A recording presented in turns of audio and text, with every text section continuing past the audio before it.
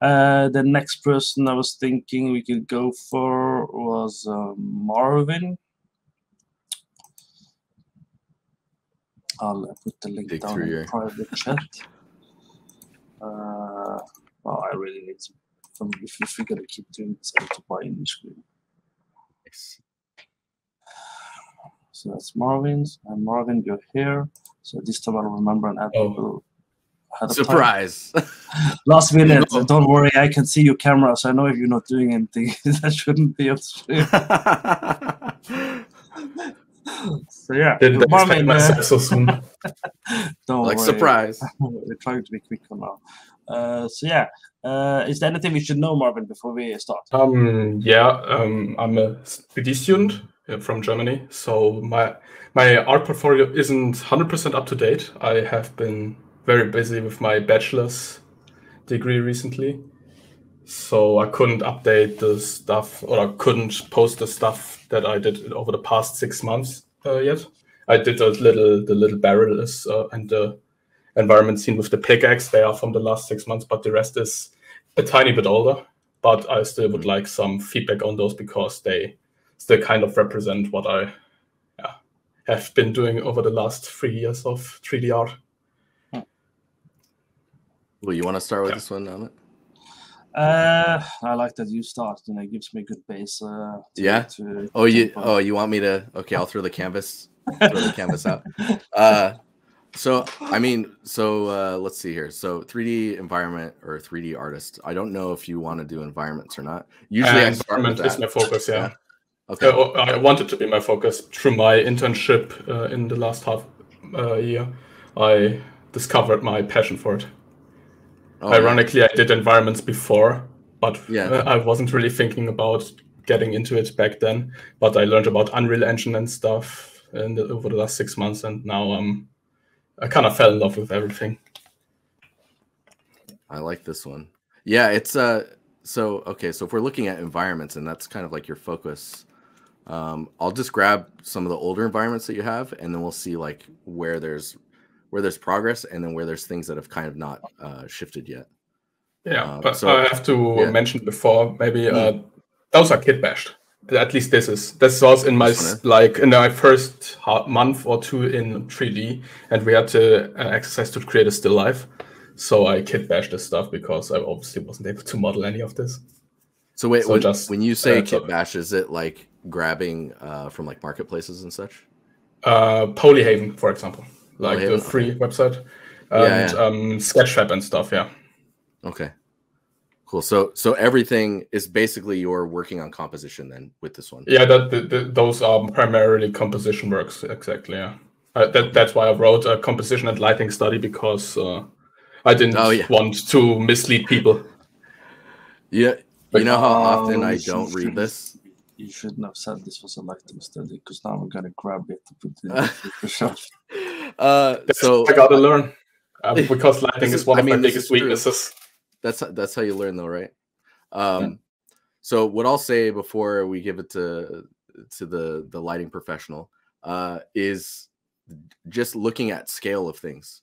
So knowing the size of stuff, like right now, I would say these cassettes feel like they're. I mean, I know this is 2 years ago, so I'm not expecting you to go back and adjust things, but these cassettes feel like they're maybe about half the size. They might be a little, maybe not that small, but they're smaller. I can feel this. There's a size discrepancy, especially with the TV. And then the Game Boy, that Game Boy feels like a brick when I think about it. Like it's so stupidly big. Yeah, true. But yeah, oh man, my dog's scratching the door. But so for me, it's scale and then watching out for these types of things. So you've got this line here. So this is like the edge of the table, I assume. And then you have this camera lining up exactly with this. This is what we call a tangent. So you're going to want to watch out for tangents. Maybe you already know this because this is 2 years old. But yeah, when you get tangent lines, you got to be really careful with those. Like there's this one too, where this one's not as bad, but it's there. So basically where the cartridge meets the line on the wall. So I should avoid that those things align with each other. Yeah, it's better to either have it go over it and break the line, or to go under it and just avoid the line. And it's the same here. And usually breaking the line helps you remove another issue that you tend to see with environments is laser lines. So there's like super straight line here. Like, of course, it's really straight in the environment, so that, or in like the actual prop, so you can't really do much with that. But the camera can be used if brought a little bit closer to the TV, or the camera's brought down a little bit more, the rendering camera, to get that edge to break. Because like if this goes above that edge, now you have a straight edge, and then it drops, and then it goes back to this one. So it's just a matter of like kind of getting away from those elements. I'm gonna get my dog because he is just going to town on the door trying to get in here. I'll be right back. You can probably jump in. Don't forget to unmute. No worries. Multitasking. I guess I'll share my screen. Oh, no, one computer, so you will see double.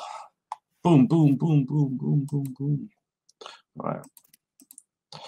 So for me, when I look at your work in terms of lighting, it's what I call flat. It means it's losing values, and it means you're.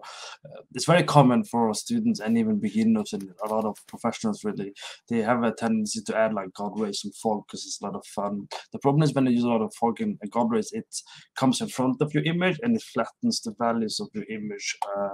What I do like is you're trying to have a focal point. I think that's very interesting. And as all the points that Jeremiah obviously mentioned as well, you want to think about. But what I'm looking for more is to enhance some of the values and how light actually works. So we're talking about just pushing some of the details, making sure you have the highlights correctly, and you're kind of making sure that the focal point is there. Maybe in some cases, I will probably, in some cases, also start going a bit more brighter on the source, you know, because it's a bit flat and the TV tends to be bright. If you remember looking at TV in a dark room, you know, it's not supposed to be the same value. It's supposed to be the brightest area. So don't be afraid to kind of see how bright you actually want it to be. But then you also need to balance it out with the rest of the environment, and kind of making sure the light's hitting correctly, you know, making sure that there are bright areas, bright details, kind of looking at the spots, making sure that the shadows are correct, kind of hitting the right areas. And this requires you to understand lighting, of course, because you can't just use one light necessarily for this. In terms of this, I would also, in some cases, make sure that this one is a bit more brighter as well, because you don't want to have a uniform effect, basically, as I call it when I teach my students these things. I want to avoid the uniform effect. So I would kind of, you know, maybe break it out a bit depending on the focal point. I'm guessing this is the focal point generally, but you also want to avoid the darkest areas. So you can see, you know, you can see a very quick difference in that it's showing more reflectivity, it's showing more spectral effect, it's showing more areas. Obviously, the weakness that Jeremiah also mentioned is your construction of the scene doesn't help. So you have a different lighting, you have a different construction of your scene with tangents and the placement of things. You want to make sure you place things in a very interesting way that it kind of enhances your piece and focus on the focal point as well. There are obviously different things I would also continue to play with, which is just generally a color tone. So I would probably, you know, play around with the cyan, which is eliminating your overly warm color to kind of get that more realistic but retro looks. I will probably try and play around with it, because those screens back in the day had more of a blue light more than anything, so you could kind of get that feeling. So that's my quickest feedback for you.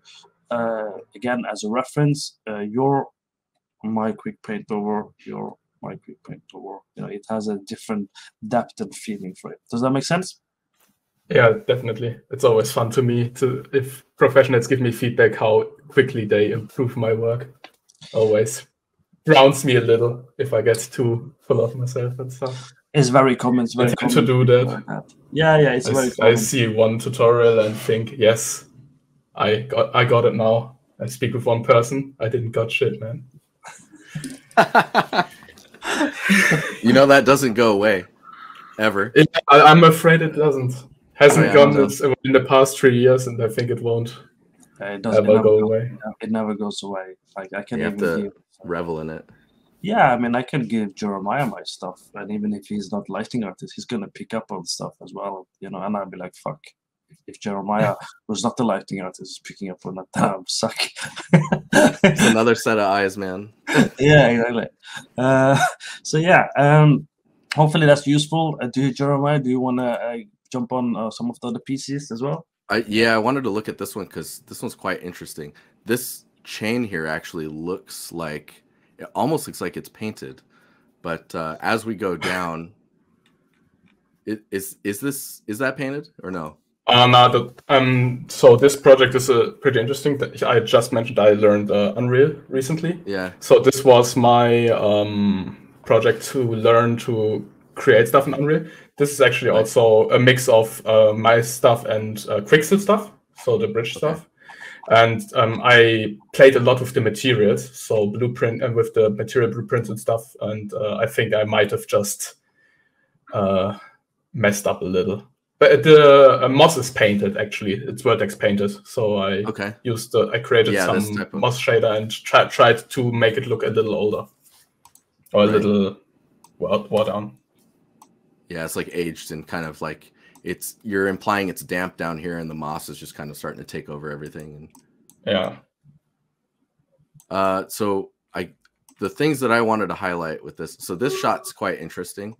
I think these being centered up, usually I try to throw them off to the side, like using the thirds and just kind of either putting it here or framing it in a way that it's just not centered up. This one's not necessarily bugging me, but usually I would say I try to avoid centering things. When I look at this shot, this is when I started going, oh, is this so what, is there anything in here that you built directly, or is this more like you were saying?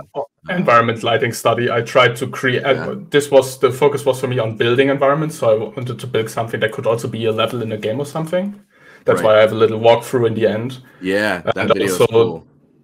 And also to play around with everything in Unreal, like materials, nanite, lighting and stuff, because I used to work with Maya only, which is, and Unreal was like a life changer for me because I can see lighting change in real time and fog doesn't render like an hour.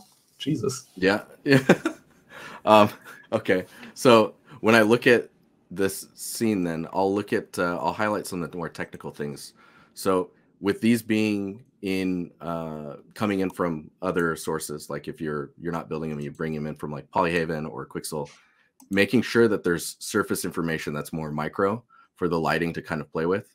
It's like another way to affect your roughness information. So the roughness value may be correct, but if there's no like micro detail on the surface to imply the surface accurately, then the roughness, the overall image feels strange. So it might be really mild here, and maybe it's just the compression or like the depth of field. Maybe this is a little blurred. I would definitely look into detail normals and adding those types of like surface information that you can tile at a high rate in order to get that information there. And it can be a lot of people are like, okay, I use detail normals and I tile it a lot and it looks all right. Just keep it in mind that you can use a mask to control the strength of detail normals, as well as like the concept that detail normals should be on everything. They help imply so much information. Unless it's like an extremely smooth surface, then that smooth surface is going to have like scratches in the roughness to show information. When it comes to this type of shader that you're working on here, I would try and in the shader build a clamp to try and tighten up the transition between the type of mossy material and the wood. That way it doesn't look so soft. Usually it's going to transition a lot harsher. And then I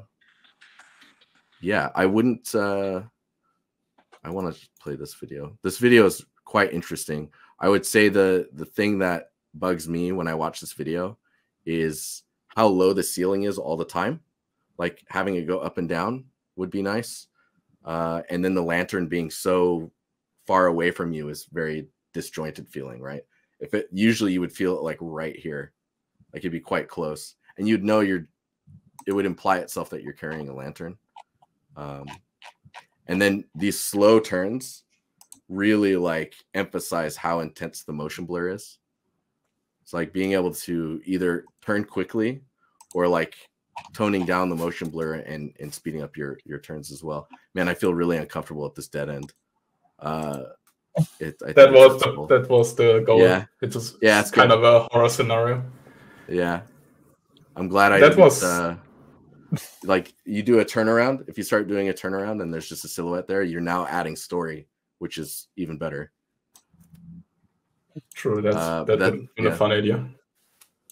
That's me on this one. Yeah. Okay. For me, I won't spend too much time on, but I'll share my screen as well on this one, because I'm quite visual when I give feedback, because I don't have the necessary vocabulary to explain things anyway. So for me, when I look at this kind of presentation, and this is very common, it's kind of bright there, but there's no understanding of, unless I watch the video, but still there's no logical or creative reason for why this one is so bright and everything else is dark. So I would always try and make sure that you kind of give a reason. Is this perfect? No, technically should be on the left side because your specular effect is coming from the left side. So really I should have done the other side very quickly. But either way, you want to make sure that there's a reason to understand that there's light coming into the environment. It's brightening up. Obviously, I've done some changes with the color tone as well to kind of balance things out. So why do I do that when I do lighting? So when you do, for me, when I do scenes and when I give feedback of scenes, unless there's a good reason, a story reason, or emotional reason, when the scenes are dark, such as caves, and there's a lot of brown, there's a lot of dark tones, I actually throw in a different color, like a blue, green, something to kind of cool down the image and give that separation in the image that's lacking when you have all the colors. Because when the light bounces around and you have the lighting you have chosen, you end up with a very flat image. So also your color, it's not white, this kind of, at that present time, that's supposed to be quite warmer, and you wouldn't necessarily get that kind of, we call white clipping, at least in for lighting artists. I think it's the same for any artist that uses this term, so white clipping. And then there's black clipping. White clipping is when it gets to the point you're losing texture detail. You can see it's very hot. And lanterns at that time is warm, and it's not necessarily that hot, and it doesn't necessarily spread on this level, right? It doesn't make sense to me why it's bright below the table, for example. Where's this light coming from? Where's this light coming from? It looks like there's no shadow casting maybe you have on. So, and there's specular effects on this very glossy metal, I'm assuming. So these are the details I pay attention to. I even look at the specs on the darkness here, and I go, okay, there's something that doesn't fit what you're doing. So the color of the lantern and the intensity and the range is definitely something to think about. I think those are the key things that I noticed that I would work a little bit on.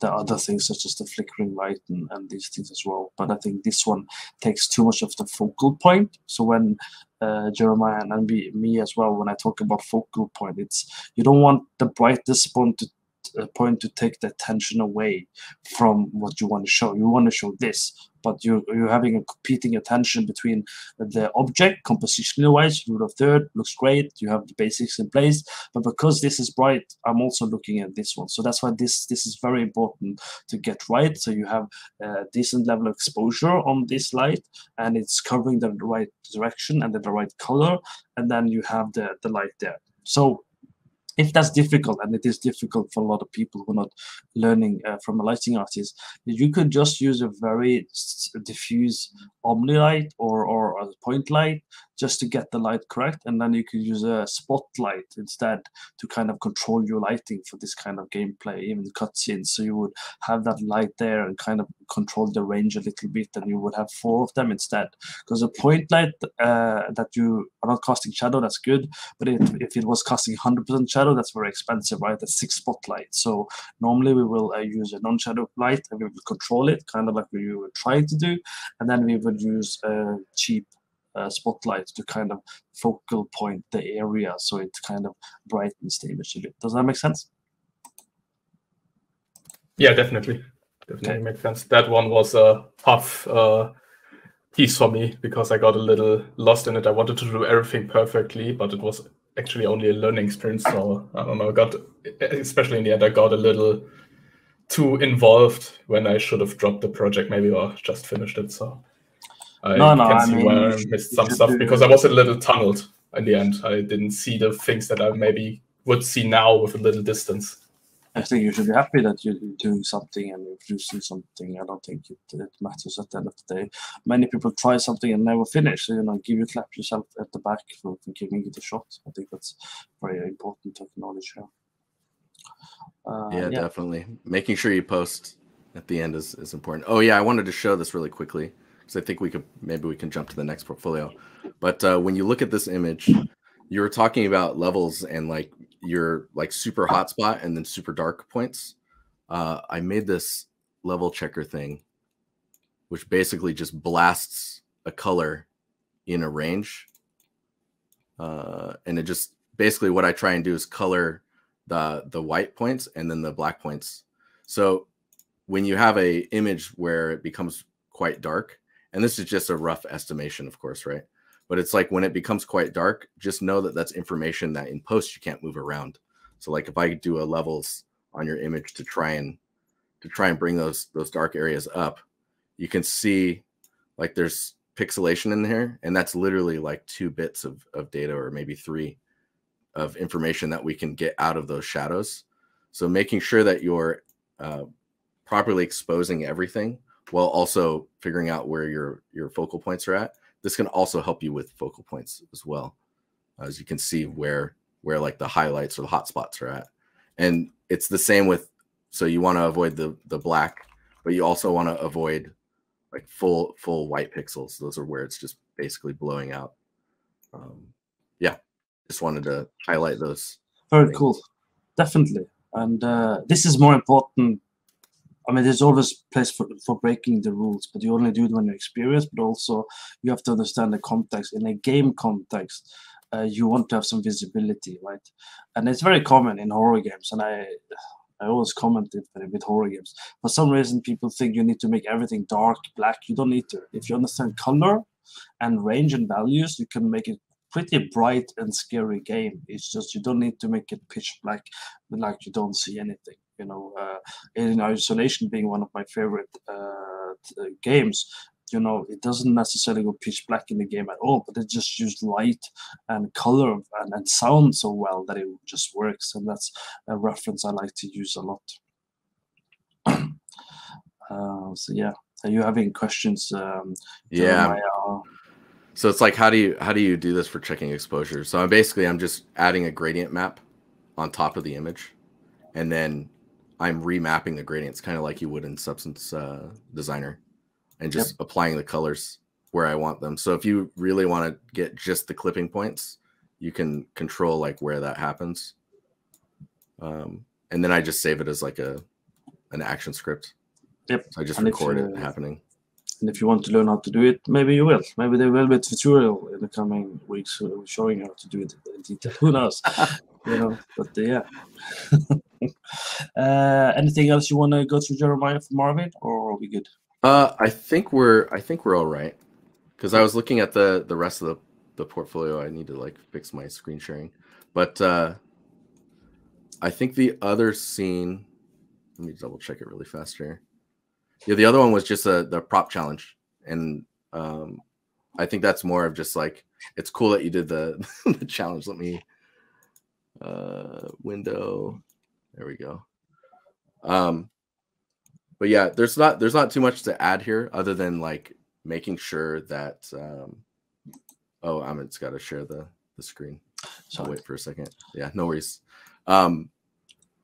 Making sure that the information that you're adding on the surface is usually it's more in the roughness and not so much in the normal maps.